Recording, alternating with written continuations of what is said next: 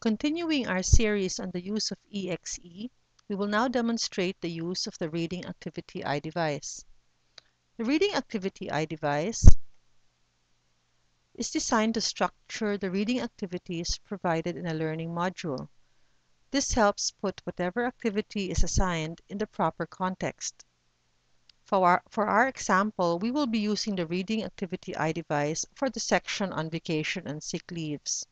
So let's select this section first and select the Reading Activity iDevice too. As you see here, the Reading Activity iDevice is composed of three segments. First, what to read, or the reading content. So you can put in the reading text here or put in links to whatever text you would want the learners to read. The second part of the reading activity is the activity itself, or what you want the learner to do based on what he has read. The third section only appears if one presses the click here button. This is the feedback.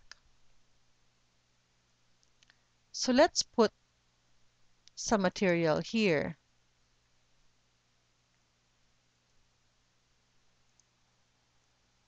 Vacation and sick leave policies. And this will be the bulk of our reading material. See here. The leader text does not have to be used. So if we erase it, it will just have a blank area there. So let's do this. Now, based on the policies for sick leave and vacation leave, let us instruct our employee as an activity to please fill out your leave forms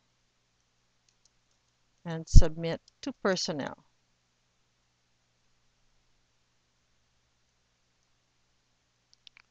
For the feedback, this has different uses. If we had inputted a self-assessment questionnaire under activity, we could put as feedback the answers to this questionnaire. If we had put a editable PDF in the activity, we could put more information on the fields that we had used in the PDF under feedback. But for this particular example, let's keep it simple and just say, for further help, please contact Local 232 personnel.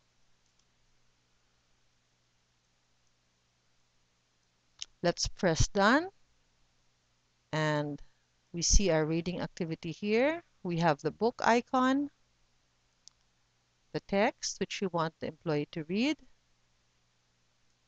We have the instructions or the activity here, and the click here button, which if we press, we see the additional text. This concludes our tutorial on the Reading Activity iDevice.